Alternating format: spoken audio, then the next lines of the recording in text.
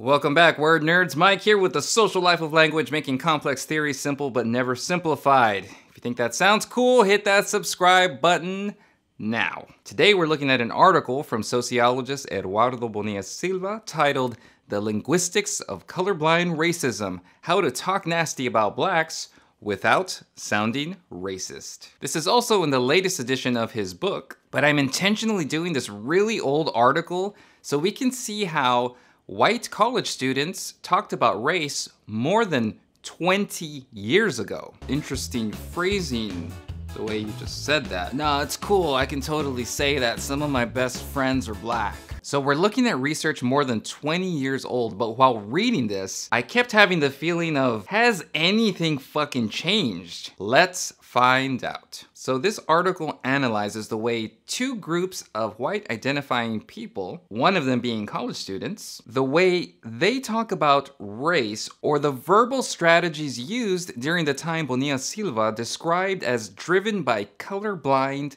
ideology, where the best way to solve race problems is to forcefully assert that race does not matter. More recently, the ideology has been shifted or re-articulated after Obama was elected. We might call this post-racialism. There is not a black America and a white America and Latino America and Asian America. There's the United States of America. But I think my favorite description is by Kimberly Crenshaw, who described this as post-racial pragmatism. So we talk about race as though it doesn't matter, while also celebrating difference and racial achievement when it's safe to do so. In other words, race doesn't matter, but good job on all those racial achievements that I'm not acknowledging right now because race doesn't matter. So Bonilla-Silva is gonna cover 5 verbal strategies white identifying college students use while getting across their views on race in the colorblind world of 20 years ago. But first, how do we define racism? Bonilla-Silva says elsewhere that when whites and non-whites talk about racism, they're actually talking about 2 different things. White identifying people tend to believe racism is driven by essentially irrational beliefs or a psychological quirk of particular individuals that emerge in isolated incidences. When people of color think of racism, we might think of racism as baked into social institutions, the way laws are written, the way we segregate housing markets, the way banks loan money. Basically, everyone participates in conscious and unconscious ways, in passive and active ways. We tend to perceive the interests that fit people's racial location in society. Okay, let's look at verbal strategies 1 and 2. First, there's the avoidance of racial language. And second, there is the use of popular semantic moves or popular ways to frame situations during race talk. So at an obvious level, people generally avoid racial slurs. But when they do talk about race, often they'll put it on someone else to avoid responsibility for the words coming out of their mouth. Like if you heard, "I'm not racist, but my friend told me a really racist joke. You want to hear it?" So explicitly framing this as knowing it's racist, but I know what I'm doing because I'm not racist. Plus, it's my friend's joke, not mine. We see avoidance on a lot of levels, but this avoidance is often paired with number 2, popular semantic moves and phrases, like claiming to have a close interracial relationship with someone, which then supposedly gives them the authority to talk about race from an objective standpoint. Interesting phrasing, the way you just said that. No, it's cool, I can totally say that some of my best friends are black. Oh, okay, what's their name so I can maybe ask them if they want to be interested? Oh, their names? Shanae, Lawrence, Will Smith? Will Smith? Oh, what's that?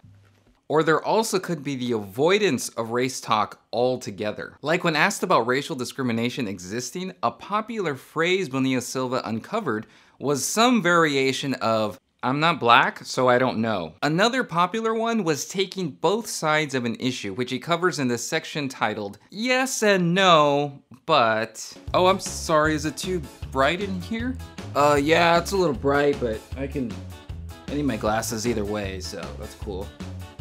That's cool. So Mark, how do you feel about affirmative action policies? Yes and no. This is probably, the toughest thing I have deciding. Because I've thought about this a lot, but I can make a pro-con list and still wouldn't, I've heard most of the issues about this subject, and I honestly couldn't give a definite answer. If I'm that person getting rejected, I'm not gonna support it.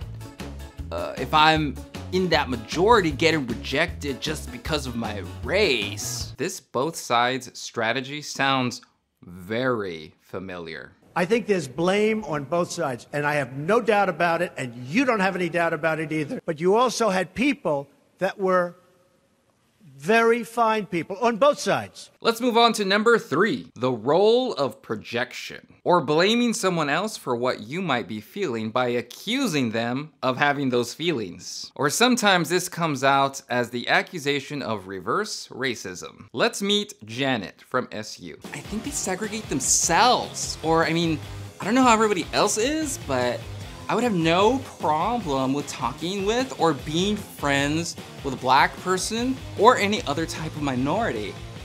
I think they've just got it in their heads that they're different, and as a result, they're pulling themselves away.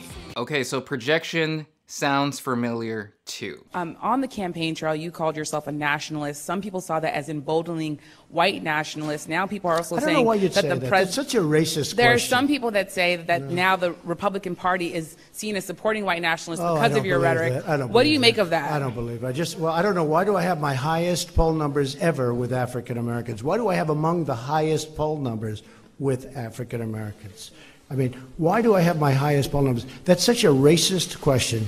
Honestly, I know you have it written down and you're going to tell me. Let me tell you, it's a racist question. And Mr. President, I love it. You know what the word is? I love our country.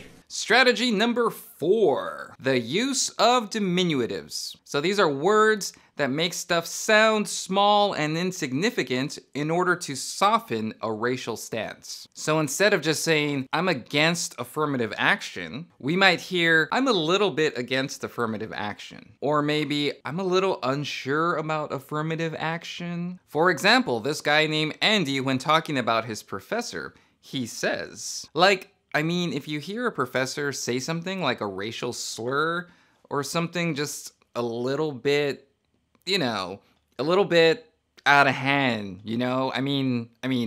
I would just see it as you took it out of context or something, but it's just little things like that. So just a little racial slur, not a big one. And finally, we have number 5. That is the rapid descent into total incoherence. My favorite. Listen to Ray talking about interracial dating. I would never preclude a black woman from being my girlfriend on the basis that she was black. You know what I mean? If you're looking about it from, the standpoint of just attraction, I think that, all women are, so to review Bonilla-Silva's list of powerful verbal strategies, we got number 1, avoidance. Number 2, the use of common stock phrases and semantic moves. I'm not racist, but. Number 3, projecting racial beliefs onto racialized groups. Like saying black people are reverse racists. Number 4, the use of diminutives. Saying stuff like, I'm a little bit against interracial marriage. For the kids, they're gonna have such a hard time. And finally, we have the prestigious number 5, which is becoming totally incoherent while hoping for the best interpretation of the jumble of bullshit that just came out of your fucking face. So 20 years later, have things gotten better? Yeah, things have gotten better. We're much better at being racist, much more effective. For example, saying something like, I'm against school segregation, but I'm for the freedom to choose the school my child goes to. which just happens to be 99% white rich kids. Or some of my favorite ones are the implementation of diversity programs. Those say something like, look at all of this paperwork that proves we're attempting to diversify our staff, and someday we'll actually hire somebody so long as they're qualified. So it's about school choice, not race. It's about qualifications, not race. Or as Bonilla-Silva might say, we tend to blame racial hierarchies on everything but racism. Anything but race. Alright, that's all for today, folks. Be sure to hit up my Patreon account. That shit helps so much. That has been a game changer to this channel. If you're new, like and subscribe. As always, I'm Mike, and this is The Social Life of Language. And we're done.